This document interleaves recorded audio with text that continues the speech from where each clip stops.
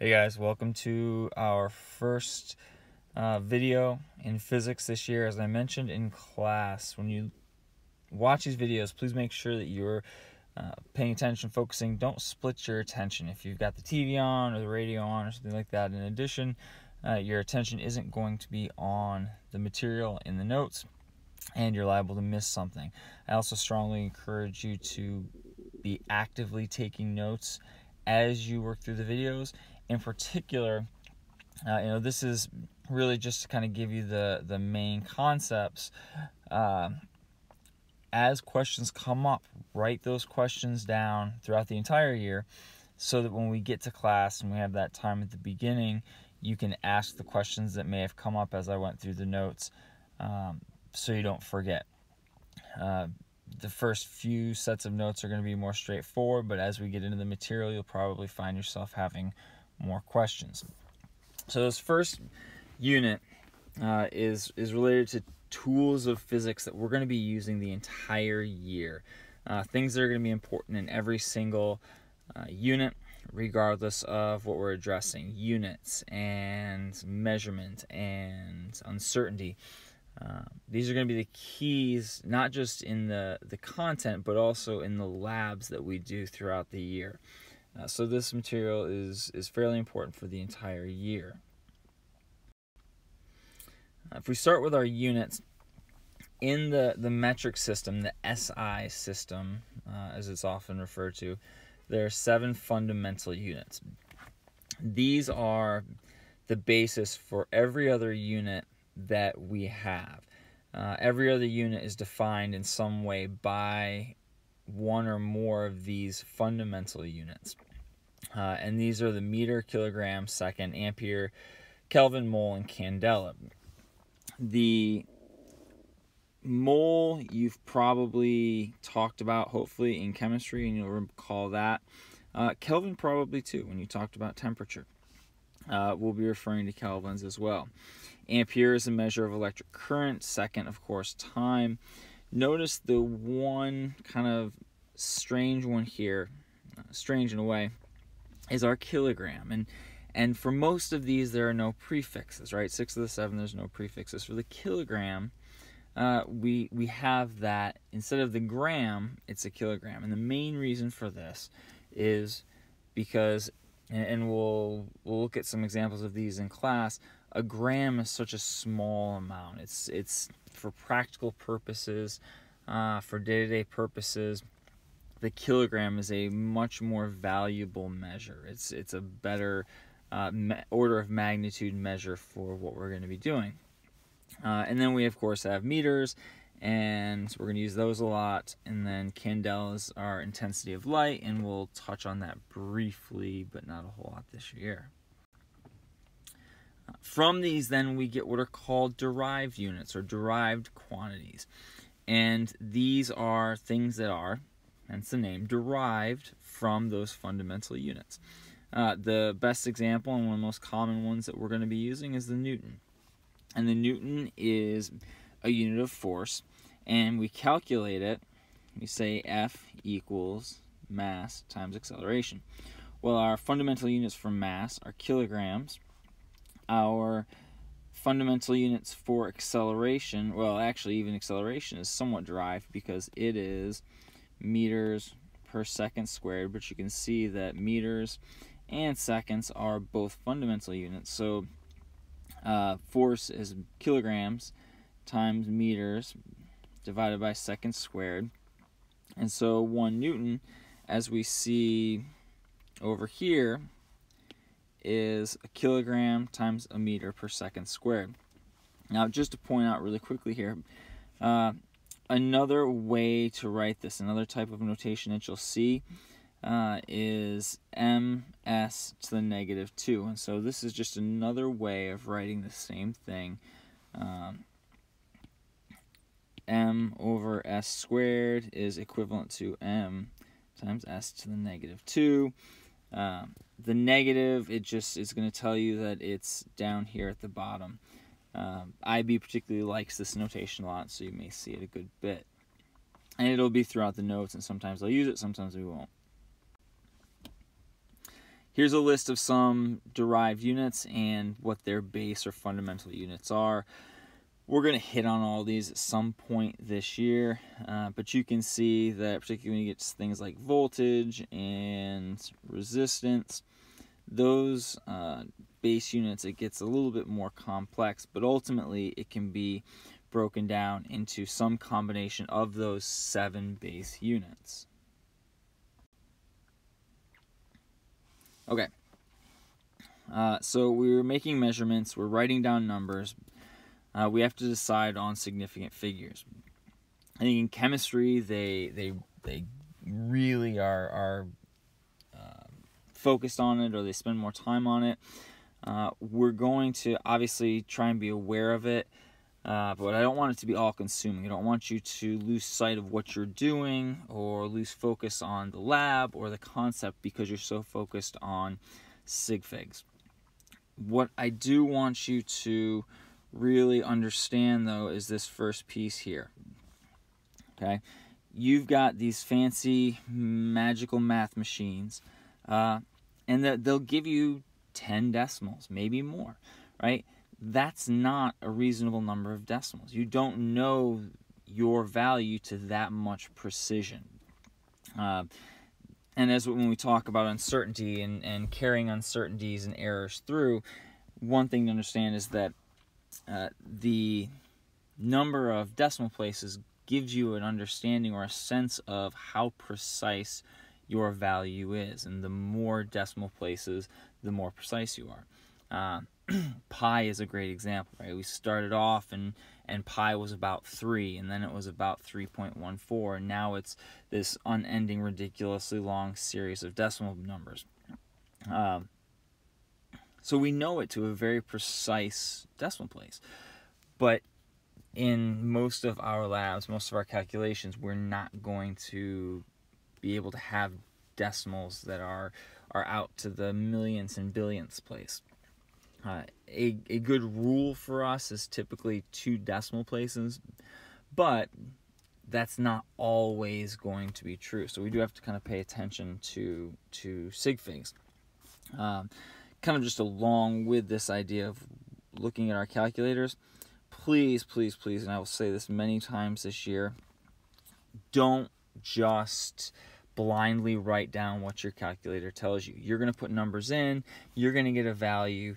Don't assume that just because your calculator gives you a value or an answer that it's the right one. Look at your question. Think about what is the magnitude? What are you trying to find? And does that numerical answer that you get make sense?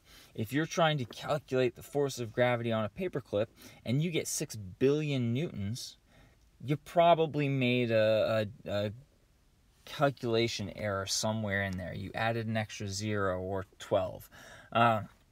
So always look at your answers with a critical eye. It's too easy to just write down what your calculator says, not think about what does that answer actually mean. Anyway, sig figs. Non-zero numbers, always significant. Zeros between non-zeros, always significant. Non-sandwich zeros that occur to the left of a non-zero number are not, right? So what is that? That is 0.0054.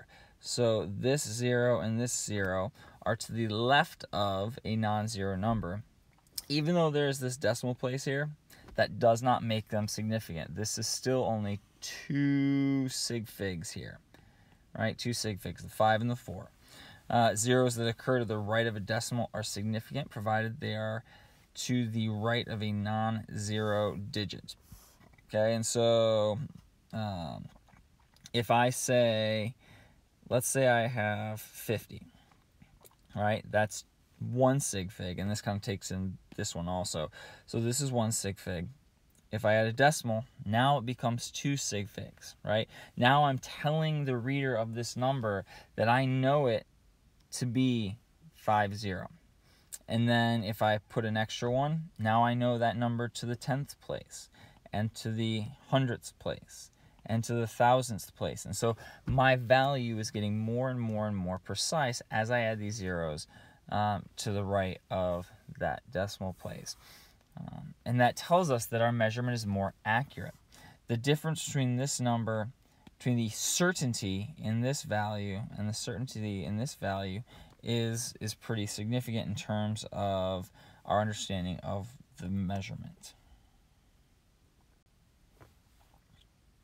Okay, next math piece of this, scientific notation, and hopefully we've seen this in our math and science classes before. It's simply a way to express our large and small numbers. Positive exponents, we move our decimal place to the right. Negative exponents, we move them to the left. So let's say I have 1,000. This is going to be 1.0 times 10 to the third. And so if I saw this in scientific notation, I would know that we start here and I go 1, 2, 3, and that makes our 1,000.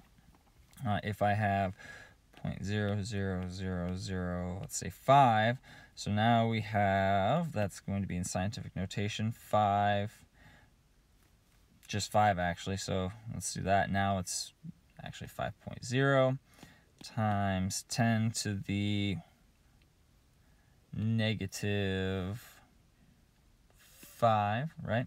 So that says 5.0, and I'm going to go 1, 2, 3, 4, 5. Fill in those zeros, and that's our original number. So again, we're going to see that. The really cool thing about physics is that we're going to hit on stuff from the smallest things in the universe. We're going to talk about quarks, and we're going to talk about subatomic particles, and we're going to talk about angstrom units and all this kind of stuff that's incredibly small. And we're also going to talk about stars and space and things that are just beyond our comprehension large. And in order to do that, and in order to have those conversations effectively, we have to be able to comprehend the meanings behind our scientific notation and understand what those magnitudes, what those values and numbers mean for us. So, because we're going to be using those exponents and those scientific notation a lot, we have to be comfortable using math with them, just like math with anything else. When we add, and it's similar, I think in a lot of ways to like variables, like we have x's and y's. If we're going to add exponents, so if I wanted to add 5.0 times 10 to the 5th plus 5.0 times 10 to the 5th, right? All that's going to become is 10 times 10 to the 5th, right? We can add them because they have the same exponent. If this was instead 10 to the 3rd, ooh, that's interesting.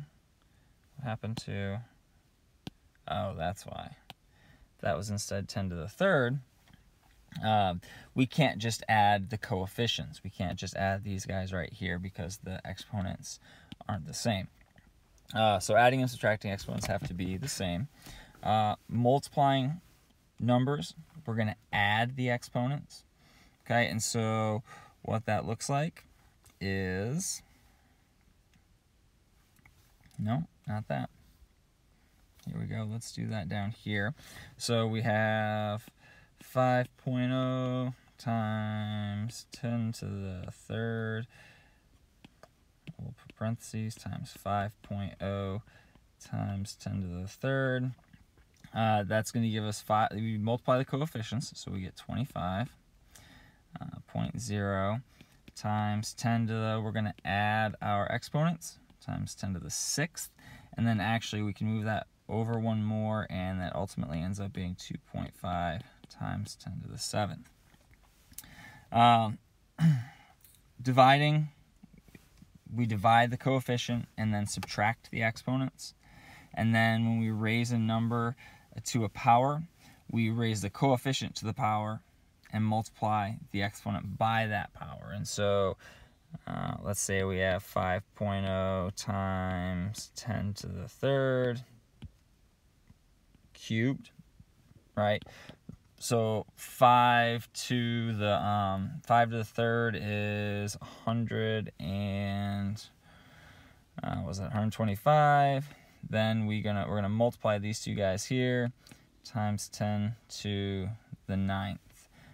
And again, we can move that over too, and we actually get 1.25 times 10 to the 11th would be our final value. And so there we have our math rules for our exponents. So this takes us then to orders of magnitude, which is really what we're talking about when we get into these ideas of exponents. And as we mentioned, in this class, we're going to hit on things that are really, really small and just beyond comprehension big. And we express those values, those magnitudes, using exponents, or what we call orders of magnitude. And you'll be expected to have a general sense. You don't have to know specifically, but a general sense of the orders of magnitudes of some common things. So here we have like the universe, the understood or thought size of the universe, so the magnitude of 10 to the 50th meters. The human lifespan, 10 to the 9th seconds. The wavelength of light is 10 to the negative 6 meters. The mass of the height of a person, rather, 10 to the 0 meters, right? 10 to the 0 meters is 1. Now, short people might be a meter, children, midgets, things like that.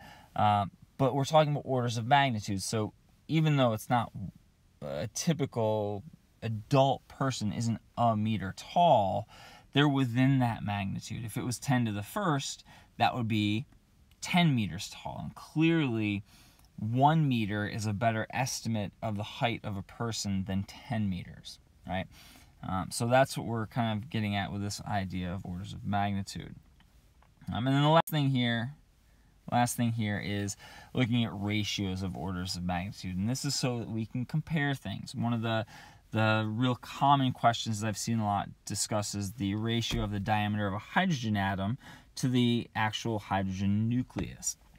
And so being able to compare things, the radius of a planet to the radius of a galaxy, something of that nature. And so our example here, the diameter of the actual hydrogen atom is 10 to the negative 10th, whereas the nucleus is only 10 to the negative 15th. So also, again, being careful here and understanding that the top number, the exponent, is a smaller number, but because it's a negative exponent, that means the decimal place is moving fewer places, so the numerical value is actually larger. But when we divide, as we said, we subtract. And so we subtract the top from the bottom, so negative 10 minus 15, negative 10 minus negative 15, negative 10 plus 15 gives us 5. So that means that the ratio is 10 to the 5th, which means that the hydrogen atom itself is about 10 to the 5th times larger than the hydrogen nucleus. Now, this, when we think about that and why we would even consider it or worry about it, because just to put that in perspective, that tells us that the size of the entire hydrogen atom is 100,000 times larger than the nucleus itself. Or, look at it the other way, the nucleus is 100,000 times smaller than the total volume of the atom. And that's pretty significant, and that's kind of a cool thing. Okay, that's it for this set of notes. Make sure that you bring any questions in next class, and we will talk about them further. See you soon.